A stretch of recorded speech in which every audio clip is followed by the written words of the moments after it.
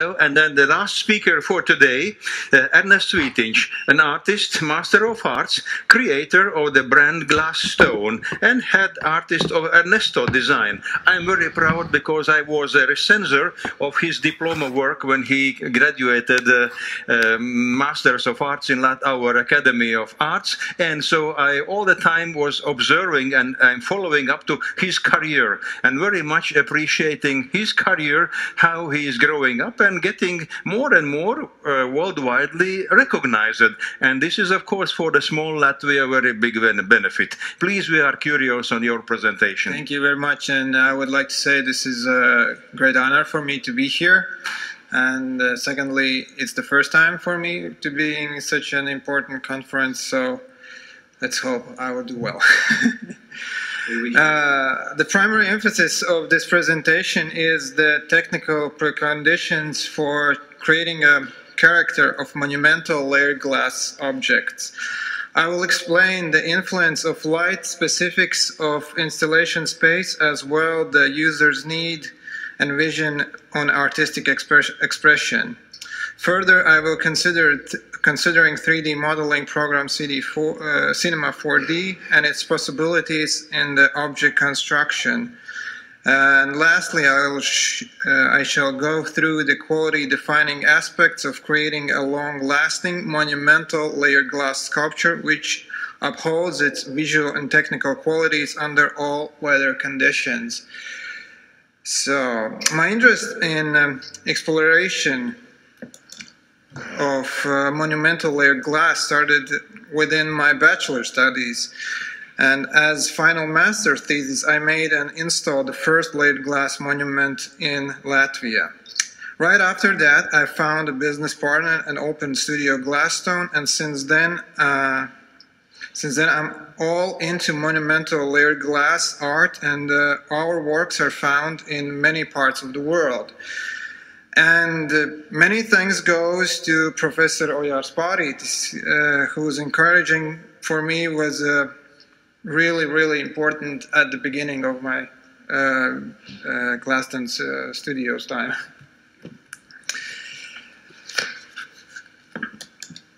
So to create character in monumental layered glass sculpture, first and foremost, one has to take light into account. Light as the most important physical factor that will impact all other processes and stages, so a good evaluation of it is necessary. It is always necessary to understand what extent of light will shine through and what will reflect on the surface. The right proportions of these two effects is required. The aspects that will define how light will be noticed on layered glass sculpture is treatment of edges. There are two main techniques: straight, smoothly broken glass, and hammered with uneven edges. There are multiple ways how to achieve uneven ones, for making just a slightly wavy up to completely rugged edges. Here you can see combination of both. In the middle picture you can find the sculpture as bright and shiny object with a pronounced image and shape.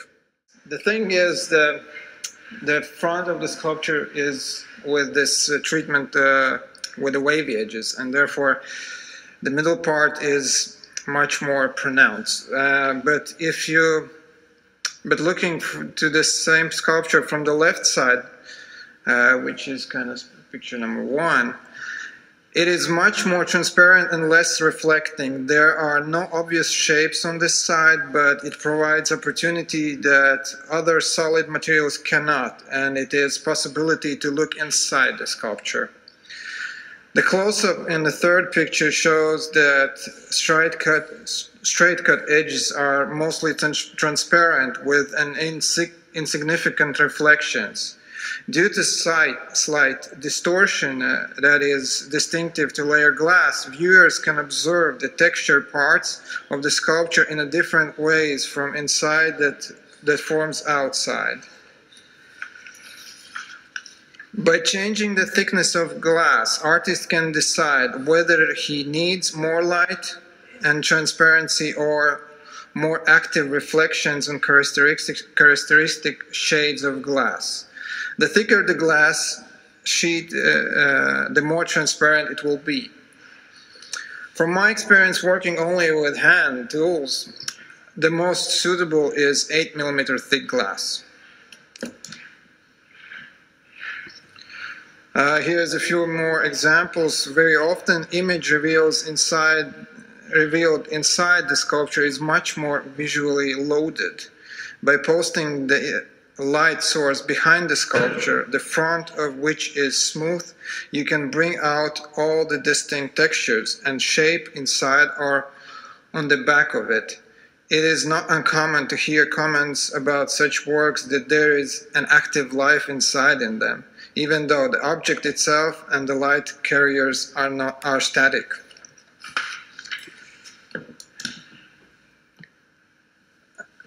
And here's some more examples of backlight. And actually, this is a funny thing, because I have to say, I didn't know that till some minutes ago, that actually I worked with Uldis Zariņš partner Krista Praits to create this last sculpture, which has this head inside. And actually I used your help, because we had multiple pictures of this person, and I went to several artists to create this actual head, and nobody was able to reach this accuracy of real person than your partner did. So it was actually our last hope to create this sculpture, and this is the only way how we was able to do that.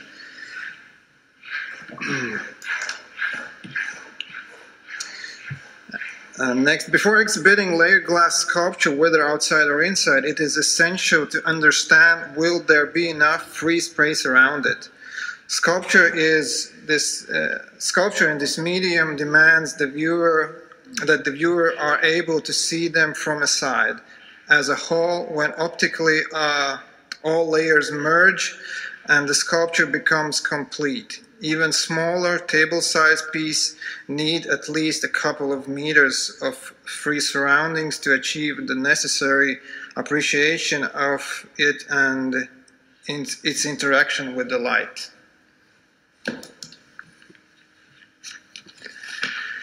When planning layered glass sculptures for outside, the question of light usually boils down to either it's very light and shiny space or too shady. The wildest opportunities for artists give spaces where sculpture can be exhibited with sunlight coming from the back, as actually you can see in these pictures also. Before working on the design of this sculpture called the Budding Flowers, we spent multiple hours together with Memphis Botanic Gardens staff looking around for the best place for a large layered glass sculpture within the Japanese garden, which is actually the place where it's now standing. Although this sculpture is made from 6mm thin glass sheets, for a more detailed look, given the very light setting outdoors, it reaches the necessary transparency and reflections. On the whole, it is the client story philosophy of installation place, my artistic vision and technical understanding of glass that helps to form the main part of the character of the artwork. Starting my work on this sculpture, conceptually I had to bring out the best qualities of the glass. It had to be transparent, visually light and playful with the sun. This sculpture also is a good example of how different edge treatments can bring different effects. The upper part had to take most of the attention, but the lower had to be most extensive. Using straight cut edge layers from the bottom and when building it higher, smoothly changing to hammered edges, I was able to bring most of the attention up. But the heaviest part of the sculpture is also the most transparent. Uh, When installing a monumental layer glass sculpture indoors, there has to be enough space proportionally. We do not want to overpower the atmosphere of the venue, and yet it has to be prominent enough to be noticed.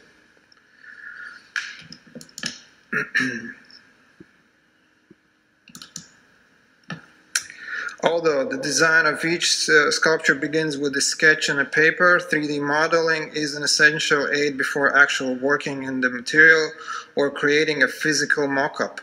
Sketches mostly look appealing, but all extra lines and artistic incorrectness gives a wrong impressions of how the actual sculpture will look like. The previously shown sculpture for Memphis Botanic Garden and the composition shown in these pictures called In Nature are examples of how necessary 3D modeling of large-scale glass sculptures is to ensure that the artistic directions is on the same path with constructive solidness. Working on this composition, it was technically important to make simulations for each of the 16 glass stems. Using the finite element method, FAM, we were able to find weak spots of glass elements even before finishing artistic composition in 3D program. Working in 3D environment also gives opportunities for quicker communication with architects and clients, saving a lot of time and money in comparison to modeling only in physical materials. In case after the 3D model was approved, we developed a one-to-one prototype using polystyrene foam, which considered of over 10,000 individual numbered layers, which were transported into the glass.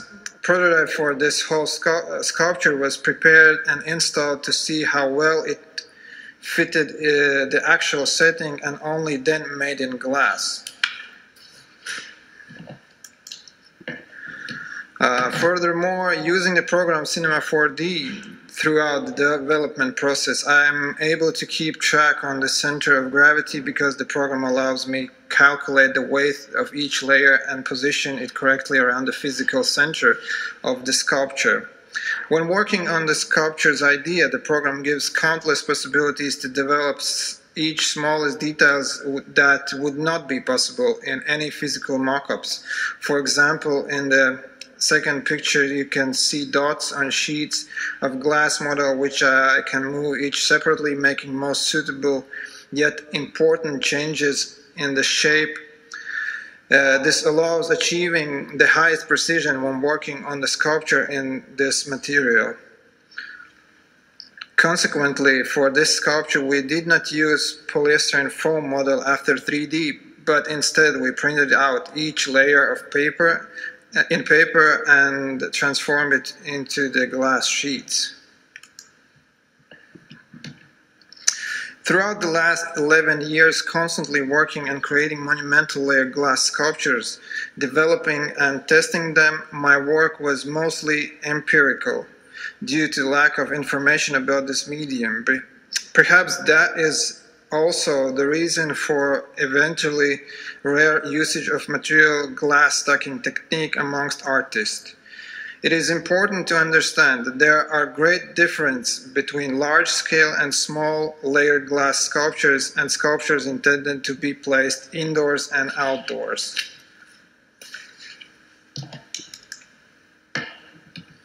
Most important in making large-scale layered glass sculptures for outdoors is the chosen approach to fixing glass layers together.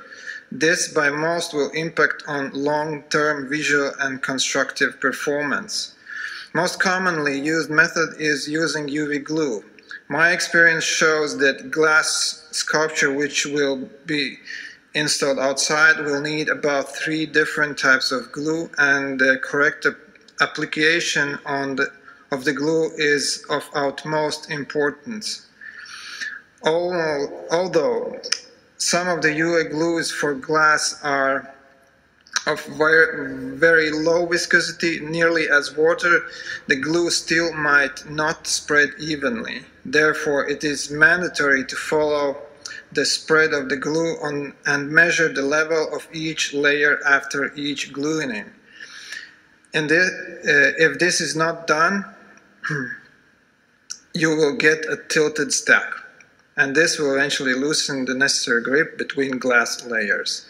Taking this into consideration, I always recommend to cover all surface of the layer with the glue so there wouldn't form larger air bubbles.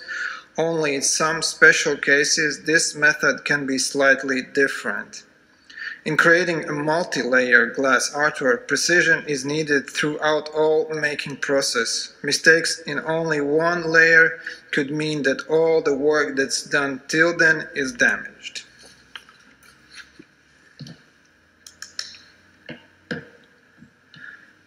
In the Western world, there are just a few artists who work in related to monumental layered glass sculptures. I will mention a few of them. Denny Lane, Bert van Loo, Henry Richardson, Costa Varotza, and Jeremy Longford.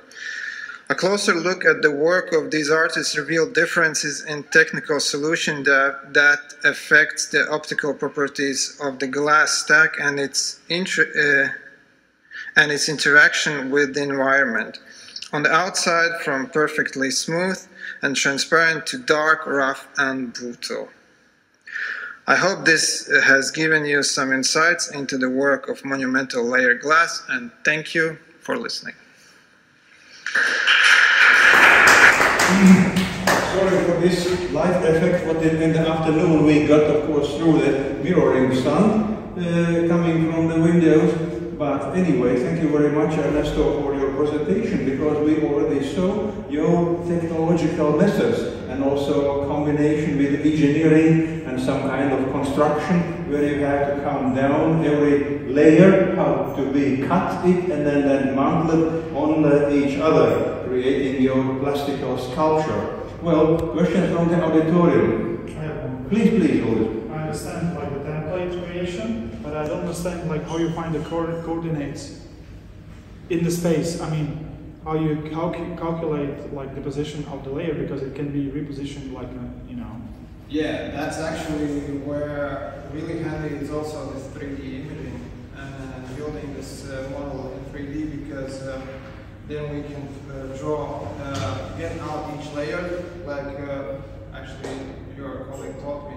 When we create this whole form, we divided the necessary thickness, and therefore we got these coordinates of each. And we just bring those physically, these coordinates to the glass. We measure the area of the glass and where this actual piece should be fitted. Oh, I see. I understand. So actually it's a combination of modern technologies and actually real ancient, just measuring with the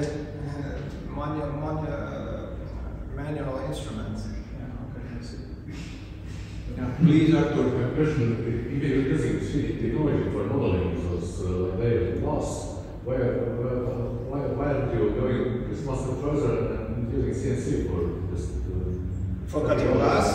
Yeah. This is one thing that could ask a bit more time, but one thing is it's expensive. It's more expensive than just do it by hand. Other thing is these cuts that you get, every picture except the head, which was inside the glass, all this glass was broken with the hand. When you cut with the CNC, you get white edge, and it's white and straight. You cannot get with any machine because we are looking to improve our studio and looking what techniques give us. And basically, only some high-tech robots can do the same thing that we can do with the hand and hammer, because you get this really shiny, nice edge. And therefore, yeah, CNC can do the work if you need white glass. But you even showed also the indoor sculpture, which was a small one, with the polished edges, and of course it had another color than those outdoor sculptures, which are shining this bluish green polychrome. So do you experiment also with the color layers and different kinds of glass? Otherwise it seems that you are using mainly window or vitrine glass. To be honest, all the glass that we use is window glass. The difference is that, I don't know, I think here also now we can get those, they call selective glass, that has this nano layer of different metals, and mostly there are those precious metals like platinum, gold, silver, etc. And this nano layer that is covered on the glass gives interesting correlation with the light and gives some colors. But also you can add color into the glue. The problem for coloring in glass sculptures, there is no possibility. The possibility actually is really low to get different type of glass where glass is colored in the mass of the glass. So therefore, we mostly use only glass which has this layer of color, but the glass itself is or is classical, a little bit greenish, or we can get this completely transparent. Because color-wise, you can get slightly grayish, slightly brown, and a bit more green. Therefore, we actually had one client who was willing to build yellow and then other bright colors to layer glass sculpture. And we were looking around the world, and no one was able to give us such glass that you can see, for example, in stained glass. Because we need completely straight glass, which is meant for architecture, and they don't use that there. Have you checked any opportunity to cooperate with some big glass factory on the world? Otherwise, if you are doing, of course, like a craftsman and artist only in your studio, do you depend mostly on the ready-made product? Well, unfortunately, the amount that we need is far too small to work. Even when we had to work with, when we had the opportunity to work with this big monumental glass installation in nature, we thought we were buying a lot of glass, but actually for the producer, we wasn't able to even get the price from the factory. They said this is too small amount, you have to work with the partners we have already here. So you have to have a quite really big order to get the specific glass, and for now it's just things for future. I wish you such a splendid future. Thank you very much for presentation, and I'm very happy to conclude also this day having the opportunity to connect glass arts with the engineering and also computing technologies, how to construct such a complicated sculpture like yours. So I'm thankful everybody who is present, who kept all the day through, and who was online following us, and let's continue tomorrow again at 10 o'clock. So thank you for this beautiful conference and your interest to add in this conference your knowledge and your activity. Thank you, and see you tomorrow.